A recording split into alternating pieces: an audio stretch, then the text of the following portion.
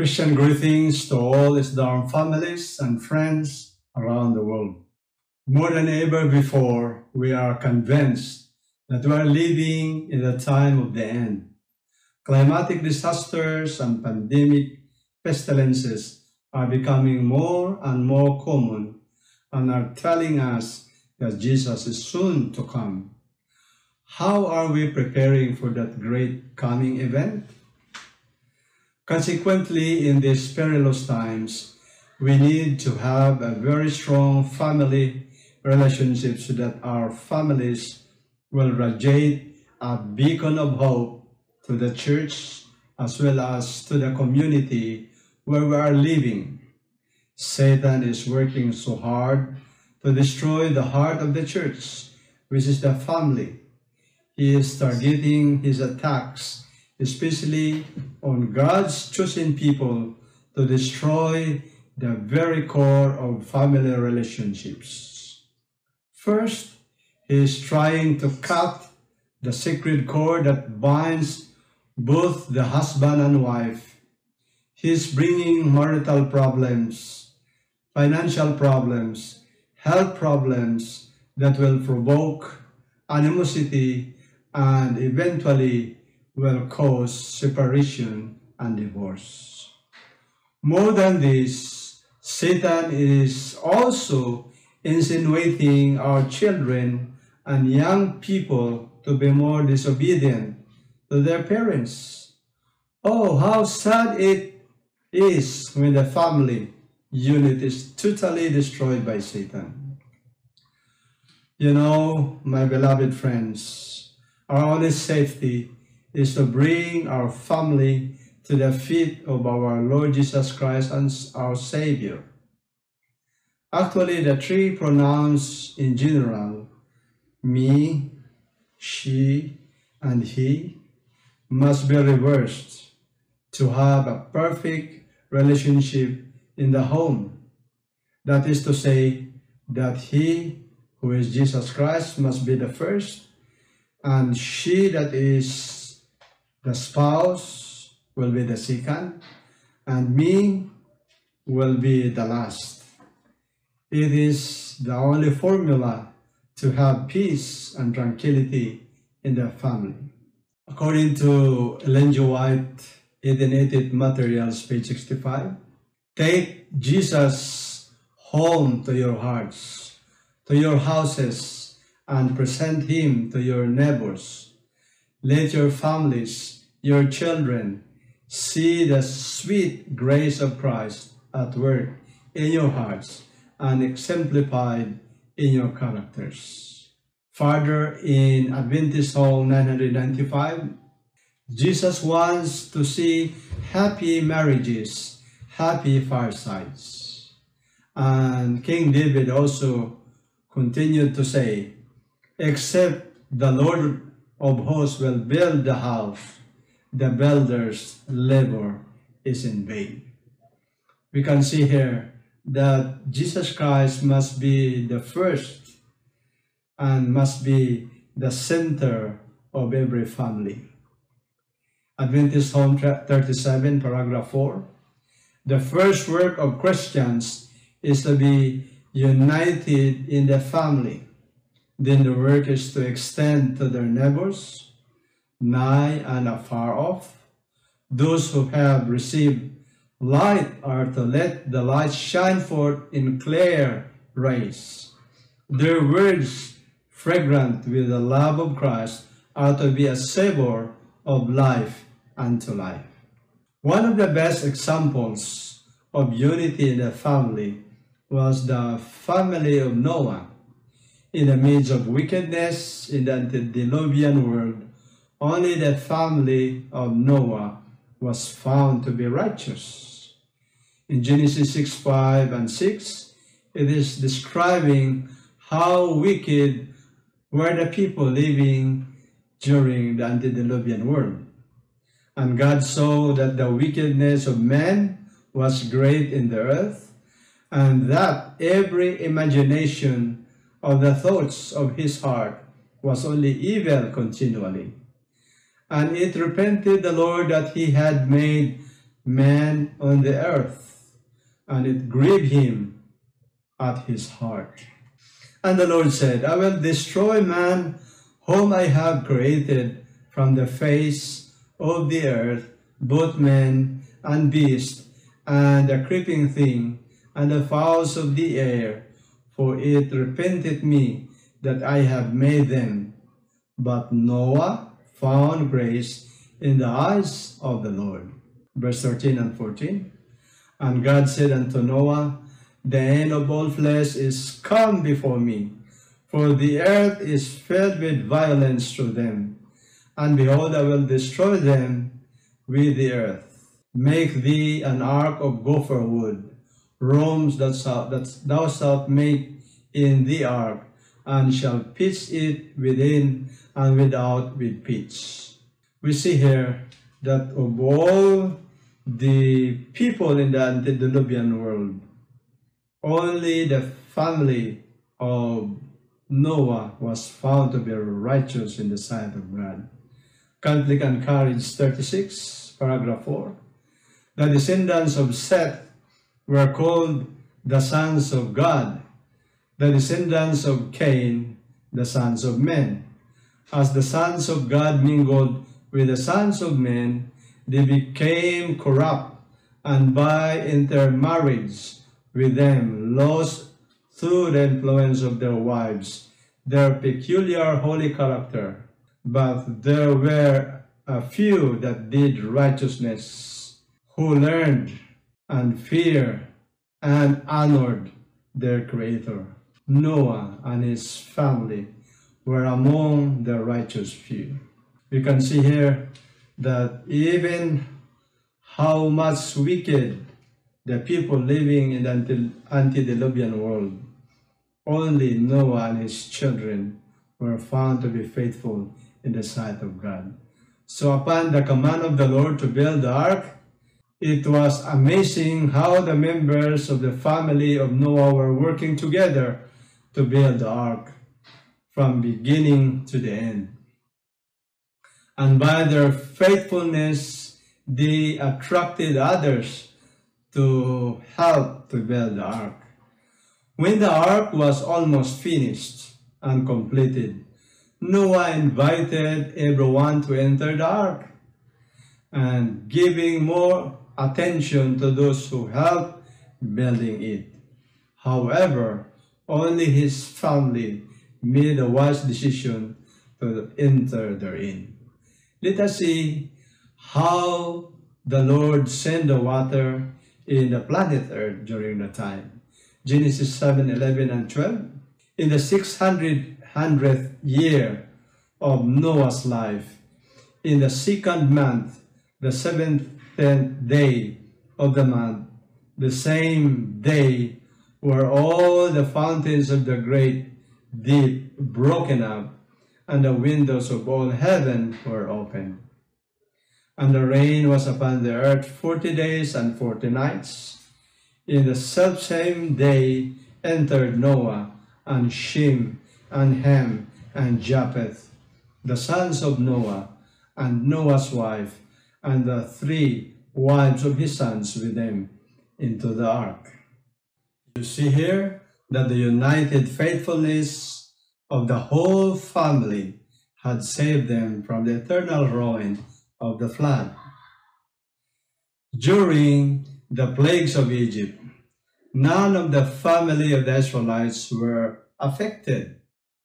When they spent the last night in Egypt, when the firstborn of the Egyptians were killed, the Israelites' family became a beacon of hope to many Egyptians. Let us see how Exodus 12:10-1 onwards were explaining about this situation. Then Moses called for all the elders of Israel and said unto them, Draw out and take you a lamb according to your families, and kill the Passover.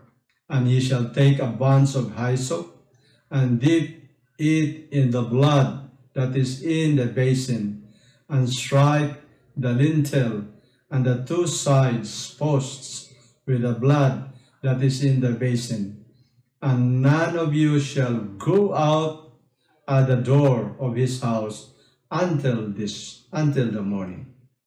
Verse 23, for the Lord will pass through to smite the Egyptians, and when he seeth the blood upon the lintel and the two sides of the posts, the Lord will pass over the door and will not suffer the destroyer to come in unto your houses to smite you.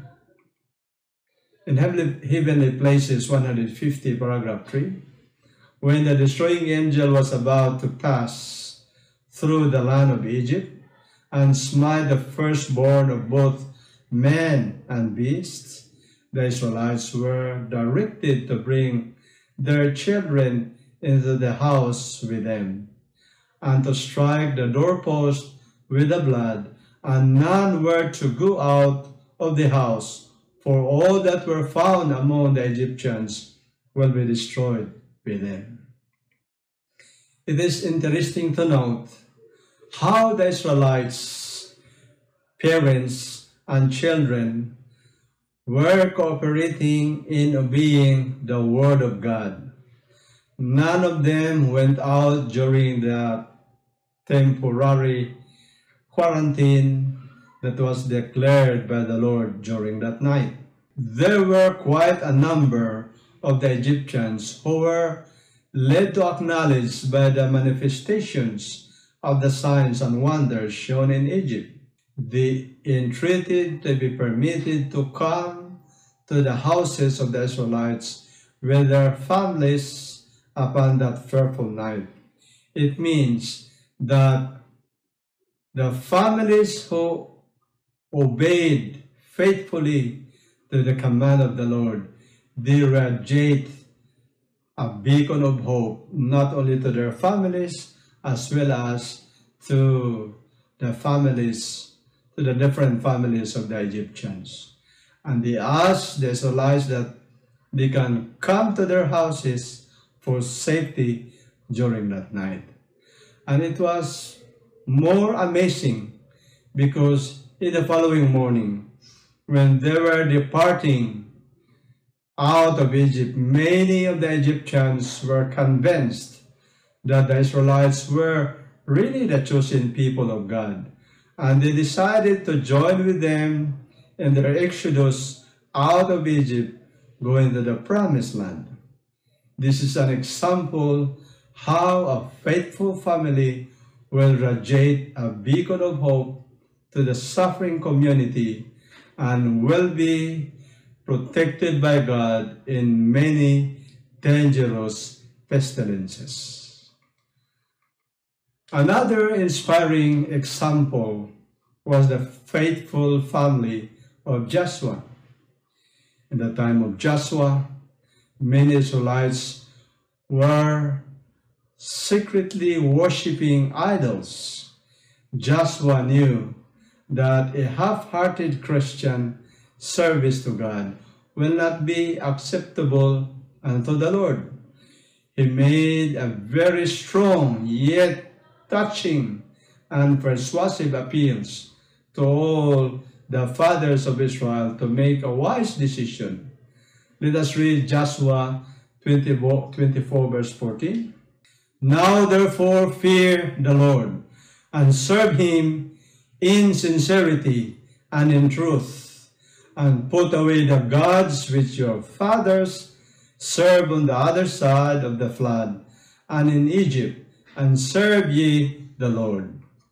And if it seem evil unto you to serve the Lord, choose you this day whom you will serve, whether the gods which your fathers served that were on the other side of the flood, or the gods of the Amorites, in whose land ye dwell. But as for me and my house, we will serve the Lord.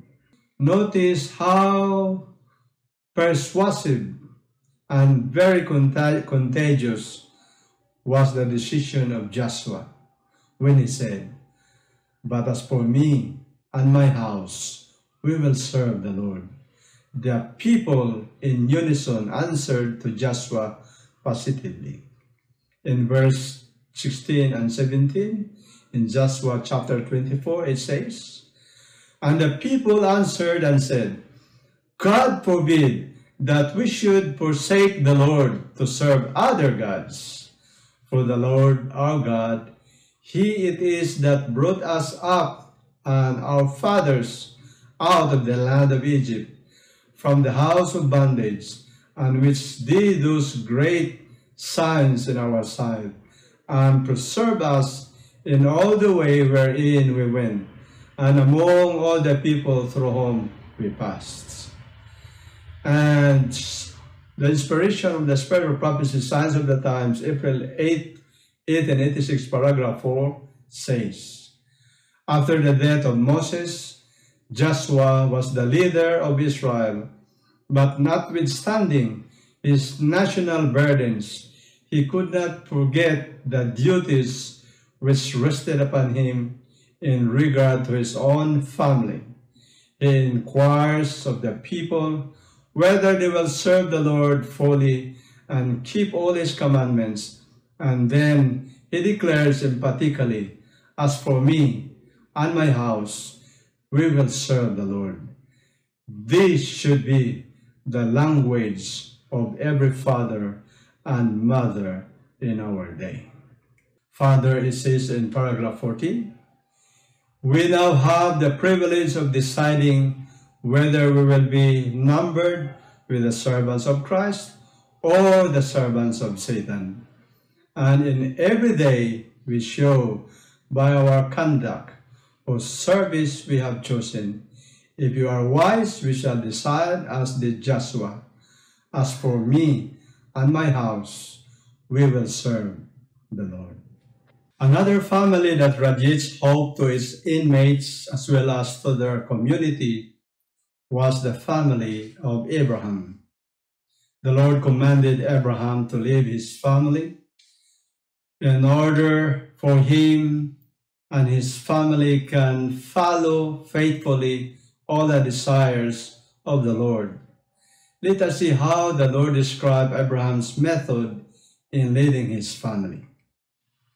In Genesis chapter 8, verse 18, "Seeing that Abraham shall surely become a great and mighty nation, and all the nations of the earth shall be blessed in him, for I know him, that he will command his children and his household after him, and they shall keep the way of the Lord to do justice and judgment, that the Lord may bring upon Abraham that which he has spoken of him." In Conflict and Courage 49, paragraph 2, the life of Abraham, the friend of God, was signalized by a strict regard for the word of the Lord. He cultivated home religion. The fear of God pervaded his household. He was the priest of his home. He looked upon his family as a secret trust. His household numbered more than 1,000 souls. He directed them all, parents and children, to the divine sovereign. We can see here that Abraham, even how many persons in his surroundings, in his control, still he can manage it faithfully unto the Lord. Imagine, more than 1,000 souls in his household. It's not easy to control.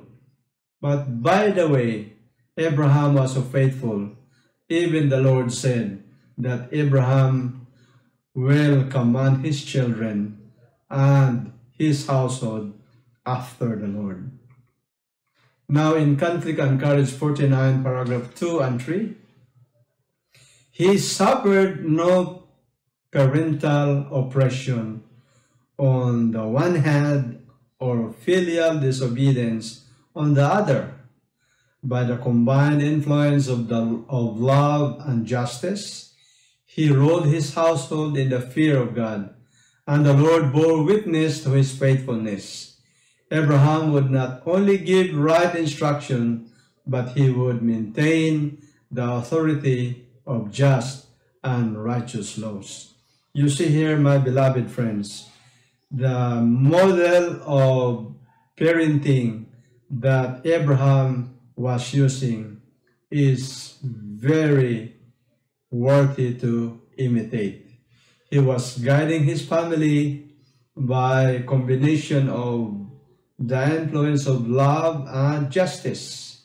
In other words, he is a balanced father, not tolerant, not abusive, but he is a good father.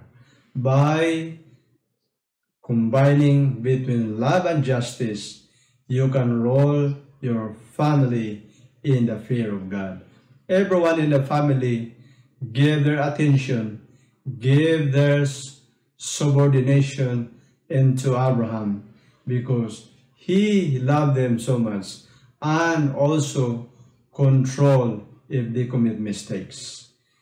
In other words, that he suffered no parental oppression in one hand, but also he will not suffer filial disobedience in the other hand.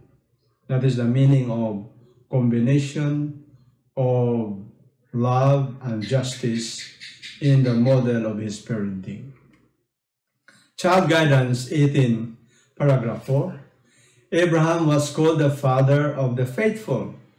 Among the things that made him a remarkable example of godliness was the strict regard that in his home he paid to the commands of God.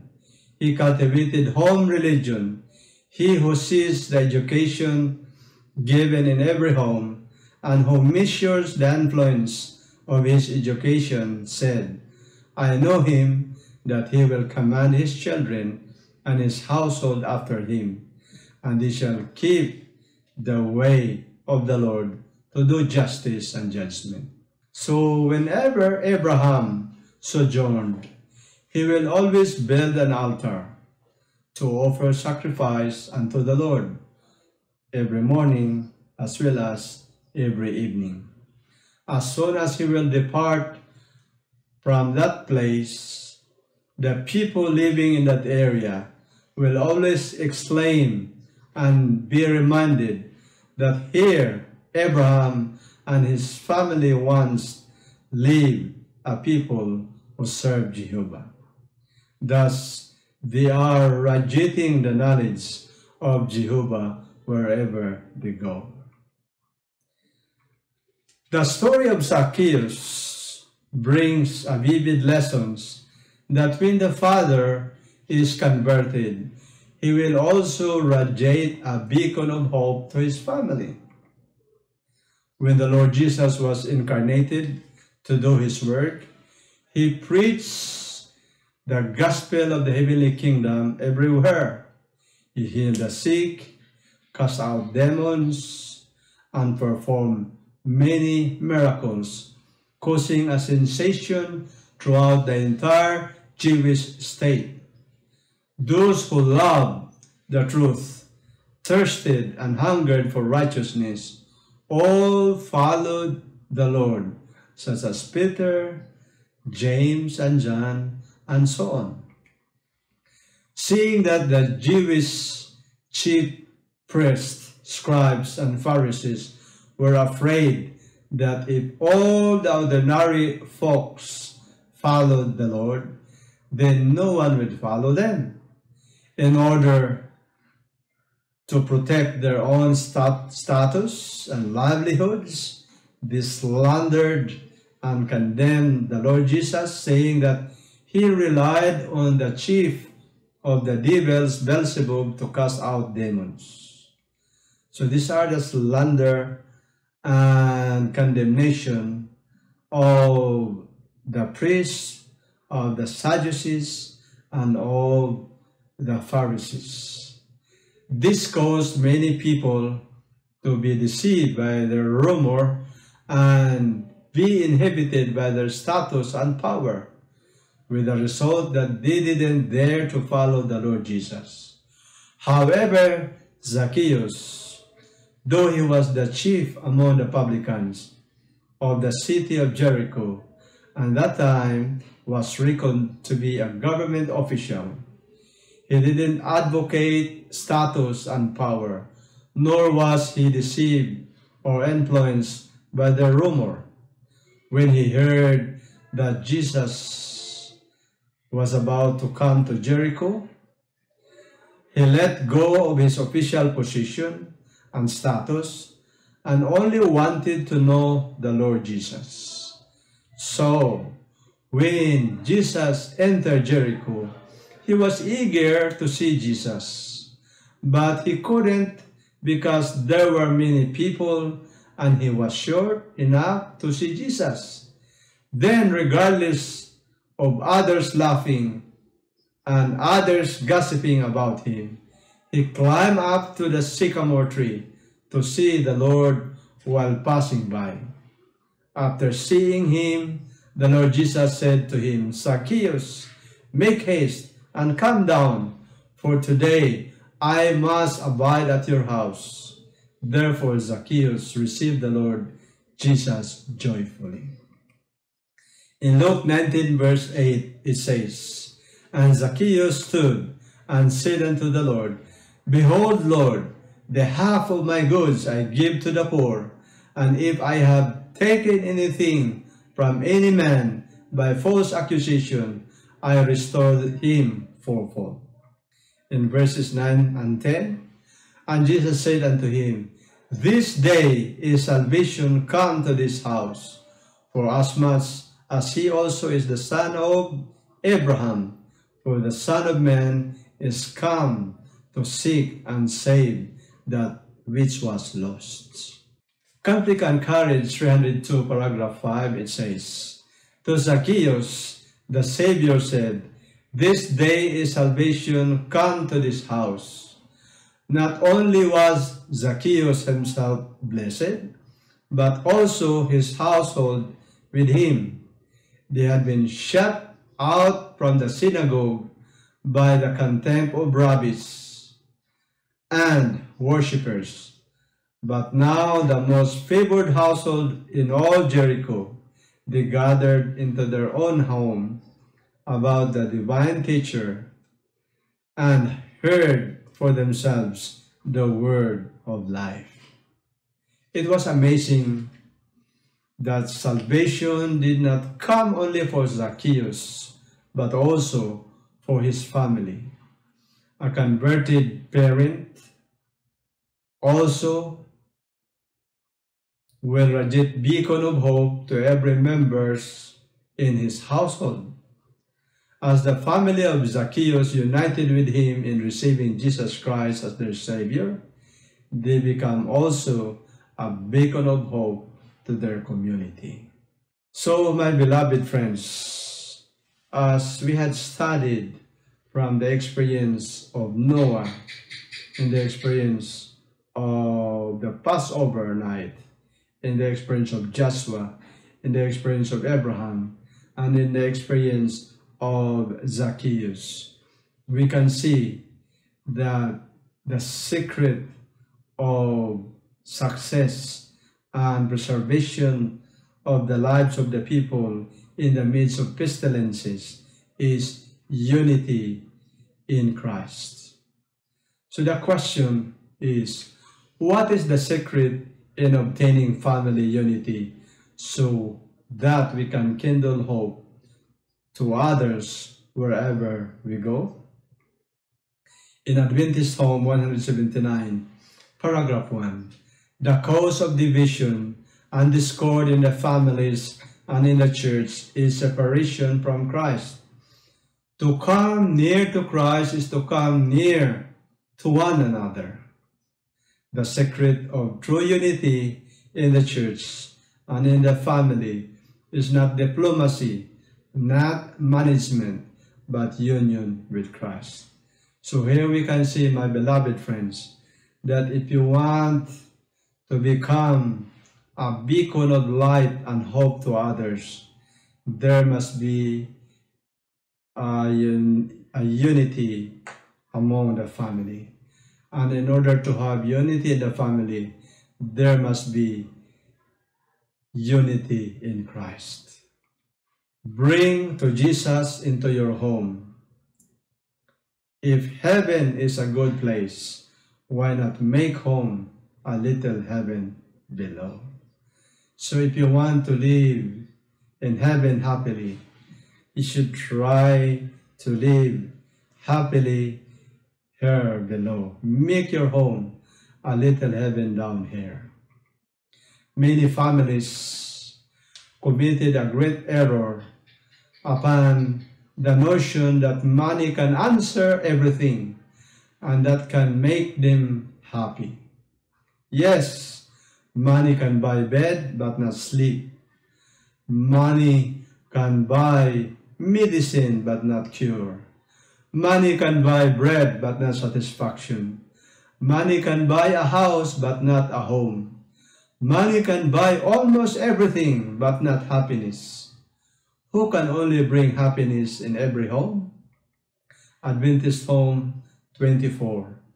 Only the presence of Christ can bring happiness to men and women. The home then becomes an Eden of bliss. The family, a beautiful symbol of the heavenly family. May the Lord bless our families around the world as we are preparing to face that fearful events that is so near at hand. Thank you, and may the Lord bless you.